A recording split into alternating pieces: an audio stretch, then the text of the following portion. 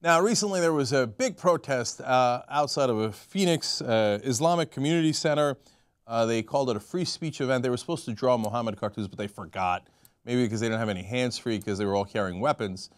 So that was the protest, people against the Muslims there. They picked that particular community center because two of the people who had gone and done the shooting in Garland, Texas, had at some point attended that Islamic community center. Now, if you held churches to that same standard, there'd be a lot of protests outside a lot of churches, but obviously that's not the way we think here in America, right or wrong. So the guy putting this protest together, Jon Ritzheimer, is very concerned. He says about people threatening him. Now, look, I'm going to show you the pictures from the event in a second, but he got some online threats. Welcome to our world, buddy. Who doesn't get online threats? Like, he's gone all like dramatic over this. I mean, he's like, oh my God, they've threatened me. Okay, all right. Bring it down, dude. He says that's, quote, terrorism right here in America. Okay, now, I'm going to show you terrorism in a second. But again, he says, quote, when you start trying to oppress American citizens, people will fight back. Well, okay, now let's show you some pictures of the event. We're going to show you the protesters and the counter-protesters. Now, the guys in the military gear with the heavy armaments, I assume obviously those are the Muslims, right? They're the ones terrorizing people by showing up with all those weapons and saying, well, obviously they might use them. They might, quote unquote, fight back. Oh no, those are the guys protesting the Muslims. So these are the ones being terrorized? Let me show you the counter-protesters who also, wow, look at that, terrorizing with a pink heart sign about love. Wow, they do look menacing. Now let me show you more protesters. These are the right-wing guys. I'd be a little bit more afraid of that guy than the counter-protesters. Let's show you the counter-protesters again. Yeah, I don't think anybody's getting terrorized by these guys. Okay, these are good folks, Muslim and otherwise, who showed up, a lot of non-Muslims obviously, to say, hey, you know what, we're not going to stand for this. You're not going to come out here and demagogue people and threaten them with your weapons. Now, this is the organizer, Jon Ritzheimer. He thinks he's clever, and so he came with T-shirts, as did others, that said on it, fuck Islam. And he's carrying an American flag as if he represents us. Well, he most assuredly does not. Let me show you one other protester. Now, you guys show up with all this weaponry. I mean, this guy almost looks like ISIS. What is that mask? I mean, that mask is literally meant to scare people. And you guys are the ones not doing the terrorizing. You cowards are the ones that are terrorized? You come in with all these weapons and you come in your military fatigues, you come in your masks, and then you say, oh my God, I'm so scared. They did an online thread. Dude, you showed up with weapons. Now, believe me, anybody carries out any of those threats, we're all against them, of course we are, right? But we're also against you coming out and scaring the living bejesus out of people in those outfits and those weapons. Imagine if the situation was turned around. Muslims show up with weapons outside of an event they don't like. For example, if they'd shown up outside of the Draw Mohammad cartoon event, heavily weaponized, right? Like they've got all the same exact gear to the T, every piece of clothing, every weapon there, but a bunch of Muslims show up like that. People's heads would explode. Oh my God, ISIS is here, the jihad has arrived. Okay, if these guys were Muslim, what do you think the reaction would be? No, but they're right-wingers, so they're allowed to bring any weapons they like. They're allowed to scare people as much as they like it. They're allowed to intimidate people as much as they like. They're allowed to do whatever the hell they want. Okay, so now we go to the portion of the story where it gets funny. So this Ritzheimer guy is obviously a scam artist, and so the whole thing was to try to make money. What a loser. What an unbelievable, epic loser.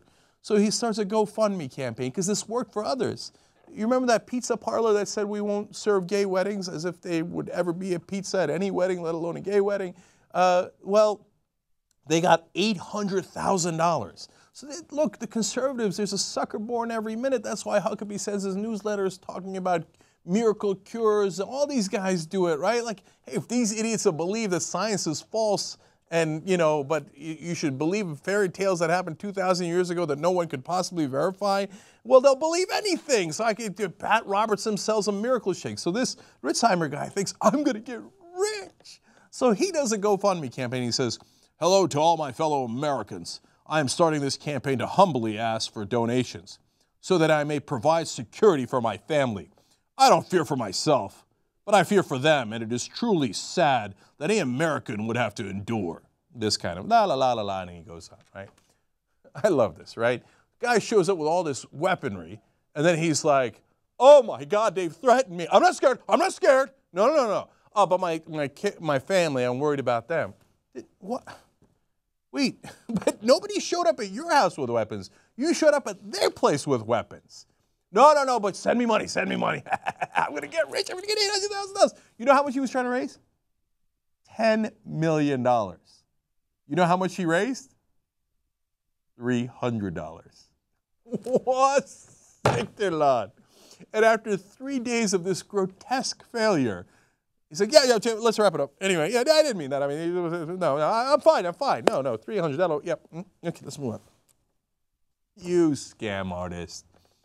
So, now there is a happy ending to this story, believe it or not. Now, as I told you, some of the T-shirts that people were proudly wearing had the logo or the saying, fuck Islam.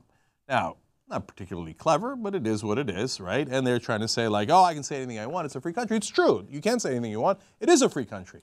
I don't agree with the manner in which you've said it. I am against Islam. I wouldn't have said it in exactly that way. And I certainly wouldn't have gone to people's place of worship and worn that shirt. But I get it, and you're allowed it, right? I would put the weapons away, but you can wear anything you like on a shirt.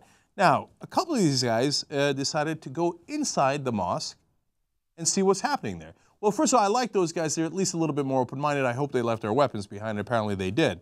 So here's where the Washington Post picks up the story and where it gets interesting.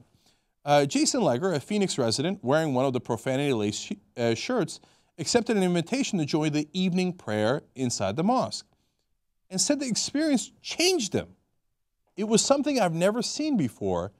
I took my shoes off. I kneeled, he said. Okay.